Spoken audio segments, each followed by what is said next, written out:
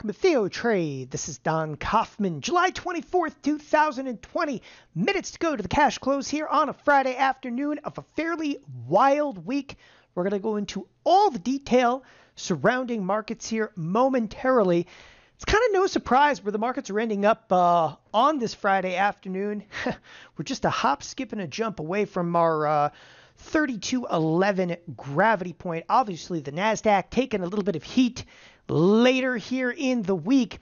But before we even start to really discuss markets, before we actually start to break down a little bit about volatility or bonds, push all of it aside for a moment. It's a bubble, people. You're going to have to look no further than retail trade.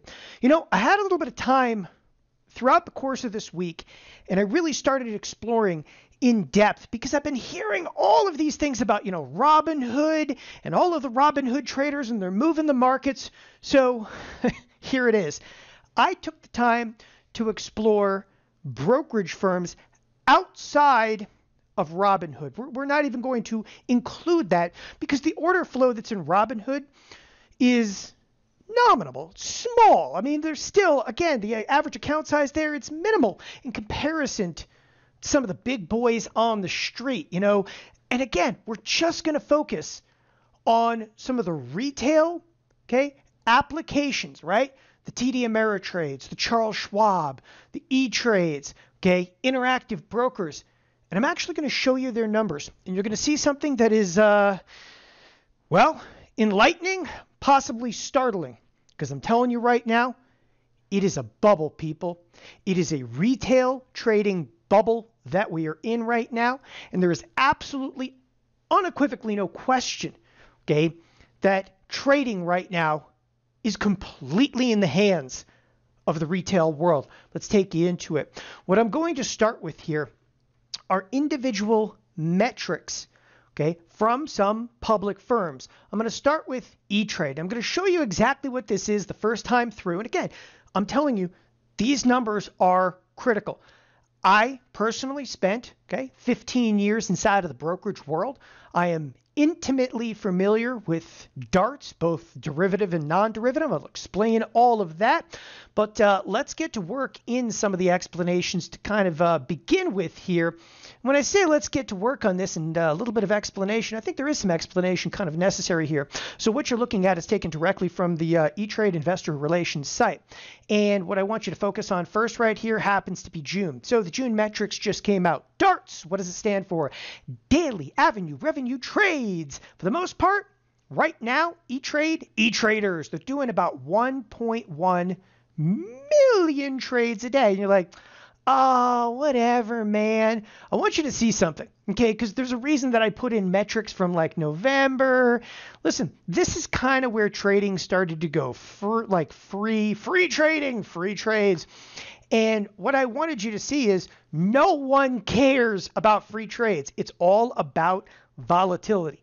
It is on, baby. Volatility is on. When I say nobody cares about free trades, it's in the darts here, especially, by the way, E-Trade. I wanted to start with them because they're one of the few that actually break up how many, stock trades versus derivative trades. Derivatives can include options and predominantly futures contracts. Those are the only derivatives that E-Trade even offers. So when you look at the derivatives, I wanted you to see this because the derivatives, they didn't necessarily go free. And look at the growth of derivatives here. And even the percentage, of trades, yeah, people are trading a lot of stock. But the bottom line is, even the growth of derivative trades, almost to 300,000, derivative darts a day. And you're like, oh, whatever. Listen, here's the bottom line right now, We've jumped, what? Oh, we're at 350,000 trades a day. And here we are at 1.1 million. You're like, okay, so it's just E-Trade. So they're doing right now, let's just accumulate everything. It's about 1.1 million trades a day are actually going through E-Trade's pipes, 25% of which are derivatives. Now, not every brokerage firm breaks down derivatives. They like to keep that a little bit more secretive. Of course, I was in the brokerage world for 15 years. You know who has the derivative trades and who doesn't. Next on the docket. So, by the way, looking this up, and again, all the time I've spent in the brokerage business, I was dumbfounded when I actually saw E-Trade crack over 1 million darts. Okay. Again, they're doing 1.1 million trades a day. It's E-Trade. And I say that not to be disparaging at all. I didn't expect that kind of size. Okay. I just, I keep up on the darts, but only like once or twice a year do I look at this stuff. When I saw their numbers, and again, one of my close friends runs part of E-Trade, and I had no idea they were doing this kind of size. Like, where have I been? I just haven't looked at their metrics. Again, I worked at, TD Ameritrade. Before that, thinkorswim. And, 15 years in the brokerage business, I knew what our darts were. These numbers, though, are just downright staggering. But it gets better, okay? Then we come over here to Charles Schwab. Chuck, so better known as Chucky. Now, Charles Schwab, of course, is in the middle of purchasing TD Ameritrade, neither here nor there. What I wanted to show you with Charles Schwab, okay, I only have, again, a couple of weeks in here. Charles Schwab, interestingly enough, breaks down, okay, their daily avenue revenue trades into, okay, by the way, they don't use the, the daily, average trades. They don't use the word revenue. Anyway, Chucky here is good for about 1.4 million trades in a day. That one also kind of shocked me because I know exactly what their size has been over the years, and it's been absolutely nowhere near that. So Charles Schwab is good for 1.4. Now, Charles Schwab, though, is going to be predominantly just stock trades. There's not nearly the number of derivatives. I'll just take a shot. They're probably between 8 and 10% in the derivative side of the business. Moving along over here. Then we come to Interactive Brokers. Interactive Brokers, there's no questions. These guys are rocking when it comes to derivative trades. Okay, listen, most of the time a firm like this is going to be half or beyond half in terms of derivative trades. But look at the growth here. Okay, so they're at 1 million trades a day. Again, a day back here in January. And everybody knows like Interactive Broker is kind of the place for like pseudo professionals to go. They're really low on commissions. They're up to about 1.8, 1.9. Okay, 1.85 in here. I'll just round it. In this case, we got 1.8 in terms of Interactive Brokers, which this one didn't surprise me at all. People trade heavily. They go to Interactive Brokers. But even Interactive Brokers, just from January to June right now, 6 months into the year, they've almost doubled the size. Okay, so they've almost doubled the size. Yeah, we're getting somewhere. Here comes the big one, people. Here comes the big one. It's TD Ameritrade. Now, when it comes to breaking down, the trades at TD Ameritrade, I can tell you everything about it. However, I have been out of TD Ameritrade since 2015. Back when I was there in 2015, we were doing between 450,000 darts a day. Yeah, their metrics just came out. People, they're good for 3.9 million trades a day. Where's Robinhood in this? Please. Okay, it's not even part of the discussion right now. And it can't be part of the discussion. These people are doing 3.9 million trades a day. It is staggering numbers. And you're going to see why here in just a second. So, darts, add them up. E-Trade's good for 1.1 million. Chucky's good for 1.4. Interactive Brokers, I rounded it down to 1.8. Okay, TD Ameritrade, it's a cool 3.8, 3.9. Add it up. It's 8.1 million darts. Now, what does this not include? Okay, it doesn't include some of the peripheral brokerage firms. Why? Well, if you're not public, you don't necessarily have to come out there with some of your darts, but Robinhood is obviously trades a lot of stock. They're starting to get bigger in options. Tastyworks. Oh my gosh. Tastyworks is like almost all option trades out there. It doesn't include, firms like Tradier. Tradier does some size, and there's a bunch of other like real smaller firms that we're not even necessarily including. And I apologize if you're in the brokerage business and I omitted you. That's because you didn't stand up to the 3.8 million dart test over here. So where am I going with this, and why do I call it a bubble? Well, I'm going to show you. Remember, 8.1 million darts. Now this includes stocks and derivatives. But before I go any further over here, let's assume, and we're just going to take a quick assumption over here, and I'm going to bring up my trusty little calculator. of the 8.1 million darts, let's assume, okay, that about 30%, across the board, about 30% of those are derivative trades, which are, options and so forth.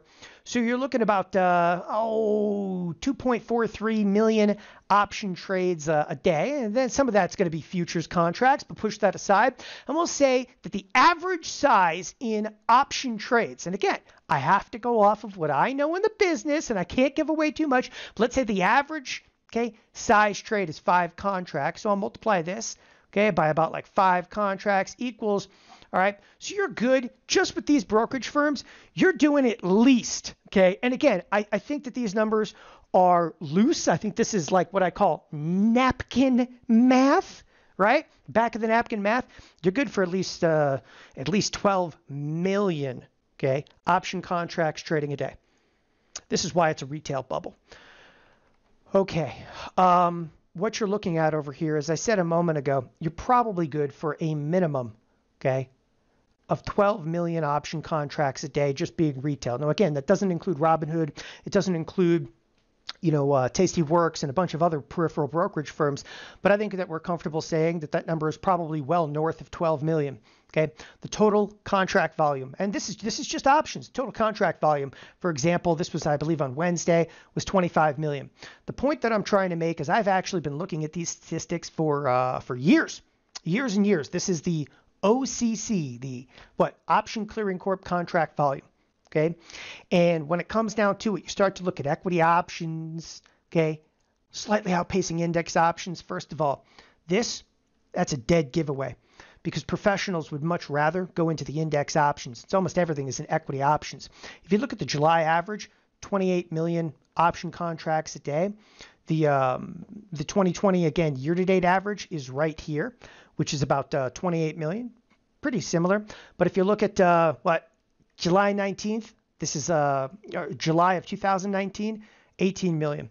Do you realize, that we're now jumped to 28 million, of which, I'm going to say it's probably close to, on a day we're doing 28 million contracts, over half the size is actually in retail, which actually means that the entire professional world has actually removed themselves from proprietary trading, and they're actually just being reactive to your order flow. This is insane. Let me tell you something about retail. I've been watching retail traders, again, since roughly 2001 when I got into the brokerage world. Retail trading, typically wouldn't even account for 10% on the option side. The biggest and baddest, would maybe be 30% of all the option contracts. Usually when it comes down to option contracts, it's firms like Goldman Sachs and so forth. This is all retail, and we're not even talking about stock here. We haven't even covered stock. The number of trades coming through, it isn't just alarming. It's downright shocking. Why do you think I just spent the last, 10 minutes taking you through? Retail is absolutely unequivocally a bubble at this point, and that bubble is chasing the marketplace. That bubble is driving the marketplace. And the reason that I wanted to sit down and I really wanted to assess, is it really retail trading? Absolutely. It's retail trading that's driving markets right now, which is the scariest thing possible and plausible. Because if we start to go back into a tailspin, this thing, it's going to be completely out of control, because retail traders, they barf, and they will barf up positions. The interesting thing, though, I also went back, and I don't want to spend too much more time on this in this weekend's video, but I also went back and assessed, the growth of these trades, all right? The growth of the trades, it didn't really start until the outright crash that occurred. It was like people were literally, let me actually come to the spiders and clean it up here a little bit for you. It was like people have literally been waiting for years for this to occur. And the second that it did, they bought them back up. We are in an extraordinarily dangerous time. By the way, on top of all the retail darts that I just explained, every major brokerage firm has now announced record-breaking number of accounts that are opening. We are absolutely, again, in a retail trading bubble. How far can it go? I don't believe it's probably got too much. All you're going to have is a couple of wicked down days when people are going to chuck the proverbial cheese and start to blow out of positions. This thing is going to be downright dangerous. You need to know that. And thinking about it more and more, I'm just going to be all over outlier trades. I mean, I'm trying to, present this in such a manner that you realize what I'm going to be doing in trading with it. I'm going to be a buyer of premium. I'm going to be buying outliers. Effectively, what that means is when you start looking at things like auto expected moves, we're supposed to move X amount. We're not. Okay. When people start to panic, we're going to move much, much further than expected. And why are we going to move further than expected? Simply because retail trade. The markets are not going to be doing a good job of handicapping risk when it's all retail trade in here because, well, first of all, it's never occurred before. So again, there's a huge amount to think about this. And I'm going to be talking about it throughout the course of this next week here at TheoTrade. Now with that, let's get down to business, talk a little bit about markets, all right? So the rotation game, it's in full swing. It's musical chairs of the markets. And I always say this, did you reserve a chair in the musical chairs of the markets? And did you reserve that chair? I will have one hedge, please. You got to understand the rotation game is a big one. So this is where I actually see professional traders. And it's like the only place I see professional traders. And what they're effectively doing, when I say like the rotation game, the way to, I guess, emphasize this is to look at something like the expected move. I'm going to start here in the financials and just make a quick point with the financials. Look at the financials. They're actually bid up just a little bit on the week, right? So the financials, yes, they bid up a little bit on the week. And when the rotation game comes into play, then we'll also look at like the Nasdaq. And I'll just make this as clean as possible. What did the Nasdaq do? Well, the Nasdaq actually broke to the upside and then got absolutely crushed. End of the week, just off the bottom of the expected move. Okay. The rotation game, though, goes deeper than just, the Nasdaq or the financials. Again, we can go sector to sector, and we've been doing that a lot. You'll also note, okay, the energy sector has played into this in very large part. So after an early rally in the week, it also faded again. I could talk about the rotation game all day long, but I came up with a much better way to explain this. And I think that this is one that's going to be kind of pivotal because people don't really understand when I say like the rotation game. It basically means just as wild as it sounds. If we're going to sell the Nasdaq, we got to go out and buy something. We can't let this marketplace fall apart. So if we're going to sell the Nasdaq, darn it, we're going to go out there and buy the financials. Okay. And if we're going to sell the financials, then forget it. I'm going to turn around and buy every tech stock I possibly can. Want to see something really, really wild? Okay. And when I say really, really wild, and I'll talk about the Nasdaq here in just a moment, but I thought this is a great way to emphasize it. Okay. What I'm now going to show you here is a screenshot. Now, time out. This is a screenshot. And the screenshot that I'm taking, because I want to show you exactly what it means to be inside of the rotation game. The screenshot that I'm taking, okay, was today. It was on July 24th, and it was exactly 6 minutes after the cash open, all right? That's why I took the full screenshot. What I wanted you to see on this particular screenshot is the rotation game in full swing. First and foremost, this is the S&P 100. The advanced decline line is almost a pure 50-50. Got it? So it's a pure 50-50. But in this rotation game, look, the Nasdaq is actually down 1.5%. The S&Ps are being dragged under. Okay, they're down 0.7%. Oh, check this out right there. You see the XLF? It's actually up on the day. Okay, so the XLF was up. The monsters of tech, the big boys of tech, are getting absolutely killed. Ironically, bonds were down. Okay, volatility did not know what to do. So I want you to remember a couple things. Okay, listen, Nasdaq is down fairly big. Got it. What? The XLF is actually up on the day by 0.3%, okay? And we got a 50-50 advanced decline line. Fast forward almost exactly like 3 hours, not quite, okay? So I just fast forward here just to 9:11 and 23 seconds. Look at the advanced decline line. Remember, a moment ago I showed you a 50-50 advanced decline line. Now the advanced decline line is becoming hideous. And yet the S&Ps have done what? The S&Ps, ironically, are only 3 points removed, okay? But they started buying the Nasdaq. And as soon as they started buying the Nasdaq, they started to sell off the XLF. It's the rotation game, people. Get with it.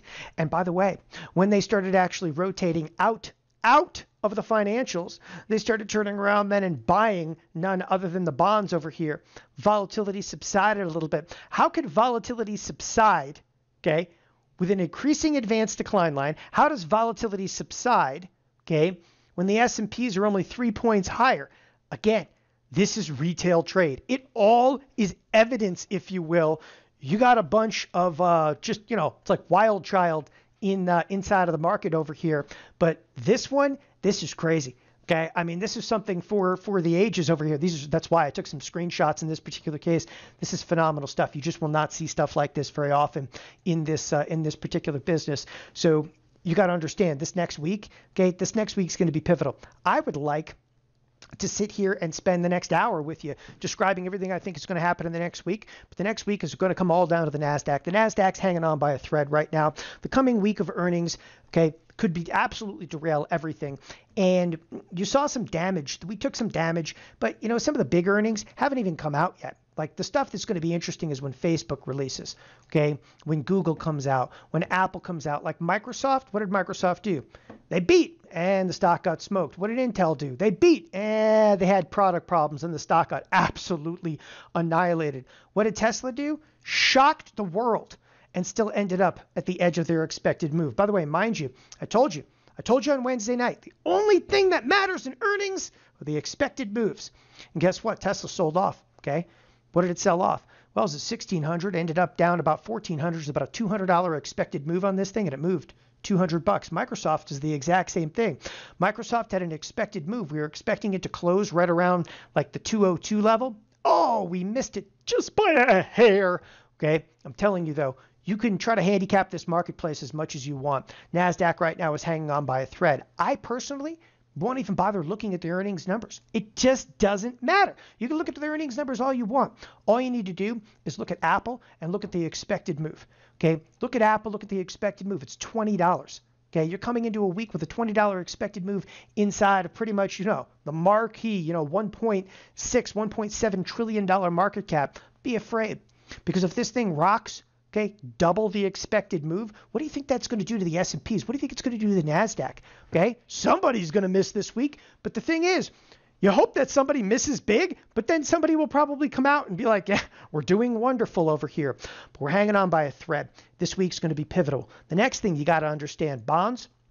Okay, the bonds, they're scared to do anything, but they actually clipped the 181. And here's the irony. They actually closed the 181. And I told you, if bonds hit 181, fear trade's going to start to come back in. Okay, when I say the fear trade's going to come back in, look for it. So this next week, the Fed's coming. Fed is going to be speaking this next week. There is actually a Fed meeting. Most people don't care. Interest rates are zero. Doesn't matter. Okay, it is going to matter, though, what Jerome Powell says. Doesn't matter that interest rates are zero. Doesn't matter, okay, what you might think about this. The bonds right now look extraordinarily defensive. They've been creeping up. Why are they creeping up? The bonds are creeping up. The dollar's actually been selling off. Okay, S&Ps are getting downright squirrely. The Nasdaq is throwing off the bidless beast on a day-to-day basis over here. You got the makings, again, of a lot of volatility. The whole question is the marketplace going to take the bait and run with it? Okay, the Fed, I don't think the Fed wants to say anything right now. Okay, I think literally they want to be, they want to be punks to Tawny Phil. If they see their shadow, they're going to turn and run. All right, next in the docket here, and we'll talk a little bit more about the Fed on Monday night's video. Next week. 3 weeks inside the expected move. So 3 weeks inside the expected move. Take a quick gander here at the expected moves inside of the SPX. The SPX is the mother of all products. You got 1, you got 2, you got 3 weeks inside the expected move.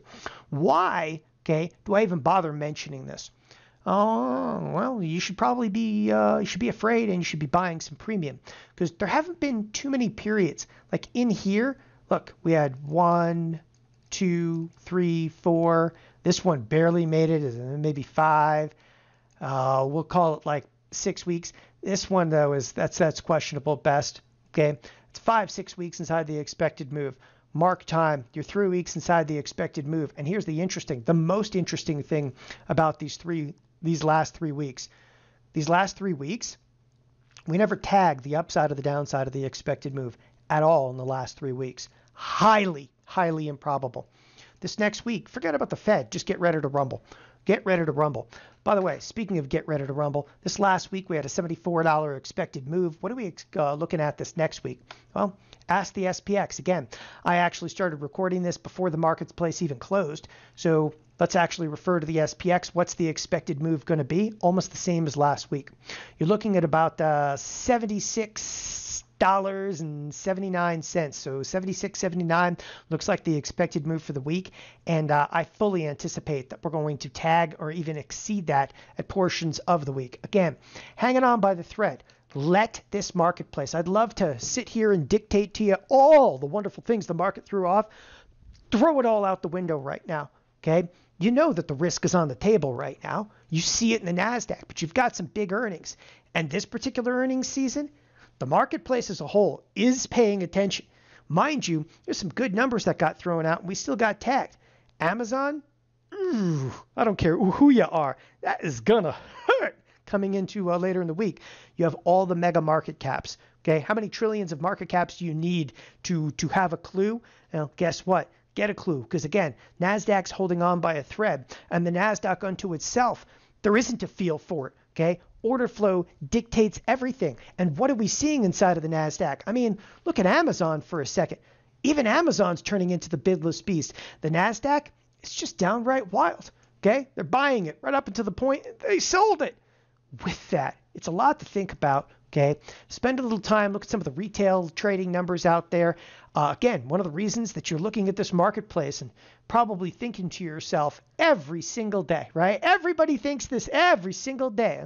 The whole summation of this, you look at this marketplace and you're like, that's just ridiculous.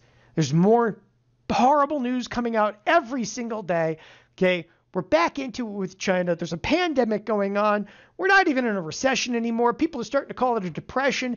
Okay, the initial jobless claims are horrific. It just goes on and on. The list of things. Market does not care. Want to know why? Okay, mom and pop are sitting at home quarantined, slinging 5 lots of contracts out there and hedging with some stock. Okay, people, it is on right now. Retail is just as crazy as it sounds. And that's why it's actually going to drive a lot of uncertainty and a hell of a lot of volatility, not just this summer. Okay, this marketplace is owned now by retail. And I don't know about you, but I like it. Thanks, everybody, for joining us here at TheoTrade. Have a wonderful weekend. Bye-bye.